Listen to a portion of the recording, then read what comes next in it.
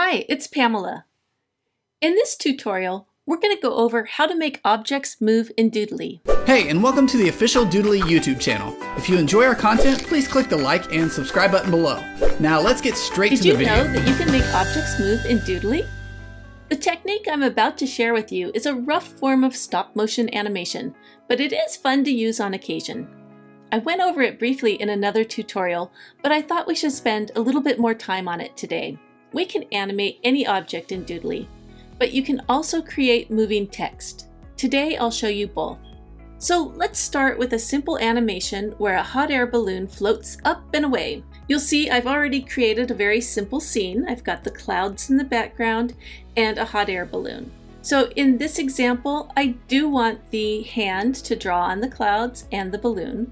So I think that should be fine. I'll just change the timing a little bit.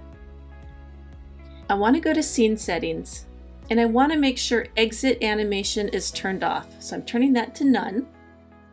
And I want to make sure we're at the very bare minimum of extra time at the end.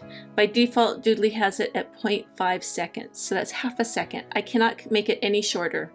So we have to kind of live with that effect, the kind of the jerky half a second between these scene changes. It's just the way it is, but it's still okay in my opinion. So go ahead and click apply, and we're now ready to duplicate the scene. So you're going to right click, choose duplicate. So we have an identical scene, and we have these two durations here of 2 seconds each. We definitely want to turn that to 0. Let me show you what happens if we don't. He draws on the scene, and then he draws it on again. So we don't want that. Let's go back to the first scene. That I want the clouds to draw first, so I'm just going to change that around. So it's going to be hand draws the cloud and then the balloon. So let's go back to our second scene and address this duration. We don't want that. So 0 and 0. So now it's just going to go from one scene to the next without any transition and without any drawing. So you'll see it's a half a second scene here. It's just a small short scene. So go ahead and make sure that you're clicked on that. And all you have to do is move your hot air balloon. And then you're going to right click, duplicate, and you're going to repeat. You're just going to move that up again. Again, we don't have to do anything now because it's duplicating these 0 durations and the no transition here. Those are being duplicated. So I'm going to duplicate again. I'm just going to move that up again. And again, I want it behind. Duplicate scene. Move it up. Duplicate scene. Move it up. Duplicate scene. We're almost done. And that should be good. So let's take a quick preview. And up, up, and away it goes. Now you're not just stuck with these, lateral and up and down movements. You can also grow the item. So let's go ahead and delete all of these. So in this case, I want to make it look like the balloon is coming towards us, okay? So once again, I want to duplicate the scene. Once again, I want to make sure we're at 0 duration. And instead of moving it upwards, I'm just going to enlarge it. And then I'm going to duplicate the scene.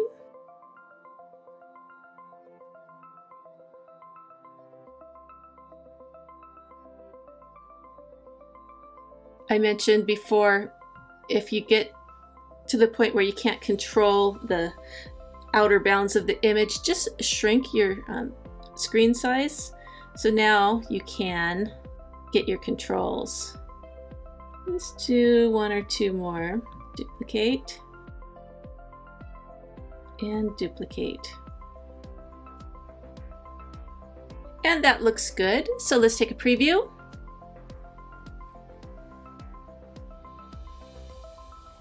And now our balloon is coming towards us. And that's it.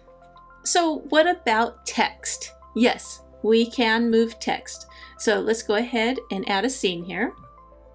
In this case, I'm just going to use a question mark, and I just want the text to wiggle a little bit, okay? So what I want to do is duplicate my scene, go back to my original scene and make sure scene settings, exit animation is set to none. Go to my second scene, turn the duration to 0 on all, and any delays also need to be set to 0. And we're ready to start wiggling our text a little bit. So I'm just gonna move that a little. I'm gonna move that a little. Maybe move that up. Maybe just a tad that way. And then I'm gonna duplicate it. And I'm gonna do the same thing. Just wiggle it just a little. Maybe I'll make the question marks get a little larger too. You can mix and match as you go, okay? And just wiggle it a bit. And duplicate. Duplicate. And let's just take a peek here. Okay, see, we need to, for some reason that didn't apply, so I noticed that these were looking fatter than they should be, so they had transitions. So I have to go through and just make sure these exit animations are turned off. This one should be turned off as well. So let's take a look at our wiggling text. So here it comes.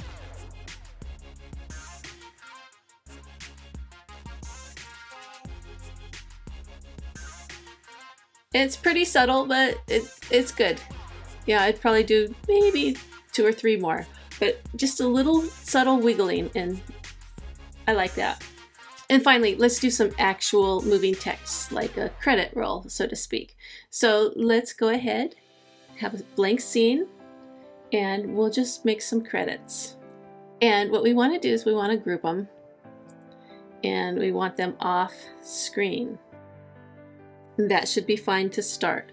Now, I don't want them drawing on. It's just going to roll on. So 0, 0, and 0. Again, scene settings, exit animation none, apply. Now, we're just going to duplicate our scene, and we're going to select all 3. And we're going to move it up a bit. If you want to use the show grid, that's sometimes helpful. So let's say we want to move it up 3 squares at a time. So that's going to be my first one. I'm going to duplicate. I'm going to select all 3 again. And I'm going to move it up 1, 2, 3 squares. So I'm just using my arrow key to do that. Duplicate. Again, select all 3. And then I want to go up to here, 3. So 1, 2, 3. I'm just using my arrow key once again. I find it's easier to use the arrow key on your keyboard than your mouse, because you'll just go completely straight up. You don't have to worry about drifting to the right or left. So again, 3, duplicate, select them all, move it up 3 more. It's very tedious, but it's easy, and you'll get through it. The more you do it, the easier it becomes. I'm going to go ahead and fast forward while I do this.